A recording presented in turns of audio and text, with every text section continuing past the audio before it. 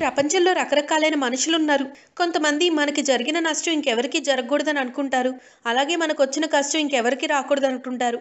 కానీ మరికొందరు మాత్రం వారికొచ్చిన నష్టం, కష్టం మరెవరికీ రాకూడదని ఆ కష్టాన్ని రూపుమాపడానికి తమ వంతు కృషి చేస్తారు. అలాంటి వారిలో ఒకరు సుభాషిణి మిస్త్రీ. ఆమె భర్తకు వైద్యం చేయించుకోలేని స్థితి నుంచి అలాంటి సమస్య ఇంకెవరికి రాకూడదని ఆలోచించి హాస్పిటల్ కట్టించిన ఆదర్శమూర్తి. 23 ఏళ్ల వయసులో 4 పిల్లల తల్లి. భర్తను కోల్పోయిన సుభాషిణికి ఇల్లు గడవటమే కష్టంగా మారింది. ఆమె ఇల్లు గడవటం కోసం 4 ఇళ్లలో పాచి పని చేసింది, కూలి పని చేసింది.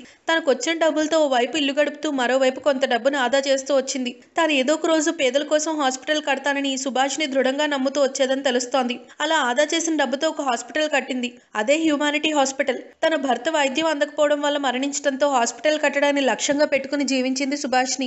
అవసరమైతే హాస్పిటల్ కట్టడానికి భిక్షాటం చేయడానికి కూడా సిద్ధపడిందంటేనే అర్థం చేసుకోవచ్చు ఆమె లక్ష్యం కోసం ఎంతలా తాపత్రయపడిందో.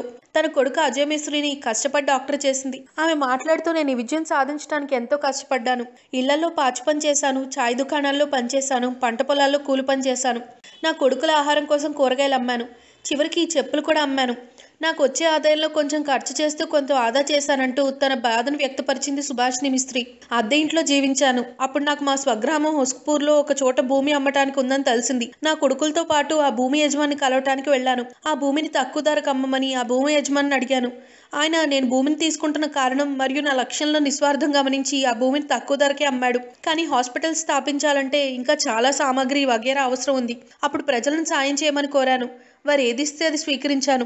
కొందరు దాతలు హాస్పిటల్ కావాల్సిన మంచాలు, ఇతర సామాగ్రి దానం చేశారు. నేను ఈ ప్రయత్నంలో ఎంతో కష్టపడ్డాను, కానీ ధైర్యంగా ఉండటానికి దేవుణ్ణి వేడుకుంటూ ఉండేదాన్ని. నేను ఏదో ఒక రోజు ఈ లోకాన్ని వదిలేసి వెళ్ళిపోతాను, కానీ హాస్పిటల్ మాత్రం తరతరాలకి ఇలాగే ఉంటుంది. ఆ సంతృప్తి నాకు చాలంటుంది సుభాషిణి మిస్త్రీ. సుభాషిణి మిస్త్రీ సేవలను గుర్తించిన ప్రభుత్వం 2018లో ఆమెని పద్మశ్రీ పురస్కారంతో సత్కరించింది. If you like the video, please like us and subscribe Tollywood Nagar.